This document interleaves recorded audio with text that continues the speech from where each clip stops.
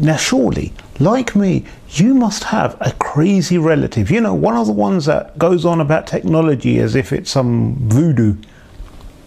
Who needs a mobile telephone? Modern technology just ruins you. Landline is more than sufficient. Otherwise, write a letter. Why don't you stop talking to this camera thing and talk to real people? Eye to eye, face to face. What is it with you kids these days and your technology? Yep, I got a relative like that. Now, in short bursts, you might be able to handle them every now and then, coming and going. But what happens when things get ugly? You know, in this house, I blocked all social media because it's the work of the devil. You can take my Wikipedia, but you can never take my social media. Luckily, I have a workaround.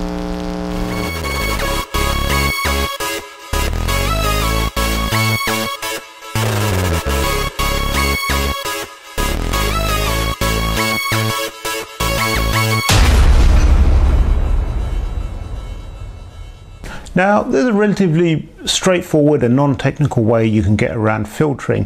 One of the first things you want to make sure is that your relative hasn't blocked Tor.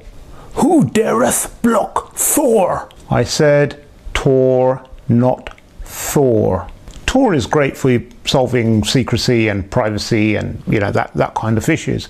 But to get around simple filtering, you can just use Lahana. Lahana? Lahana. How do you say it, Steve? What is Lahana, I hear you ask? Well, it's a simple and shareable VPN solution.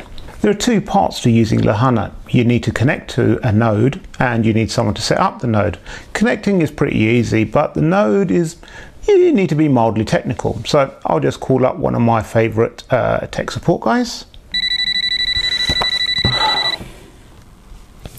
Hello IT, have you tried turning it off and on again? Hey dude, it's me. I've got a situation. Oh, hi there. Let me guess. Crazy relative. Affirmative. Okay, I'll just set up the free Lahana node for you using something and some more technical jargon. Once that node's set up, it's relatively easy. You don't need specialized technical knowledge to configure a VPN on your iPhone or your Android or any other thing, whatever you're using. Now, the beauty of Lahana is that it's really lightweight, really easily shareable, and bypasses a lot of filtering. Secondly, if the crazy relative wants to block it, they either have to block all of Amazon's EC2, which means they'll probably lose access to a lot of their own site, or he can resort to blocking an individual Lahana node. But that's not really a problem, just a little bump in the wire, because I can just pick up the phone. I need nodes, lots of nodes, a bunch of nodes coming right up. And really it's as simple as that. I mean, it becomes a game of whack-a-mole then. How many nodes can they shut down? You can use public nodes, that'll get you past filtering and stuff like that. If you want to share some documents, engage in chat secretly, then you might want to consider using a private node. However, if your crazy relative really is crazy and you want to stay off the radar completely, then you best use something with more security and privacy built in, like Tor. Who wanteth to use Thor? Stay secure, my friends.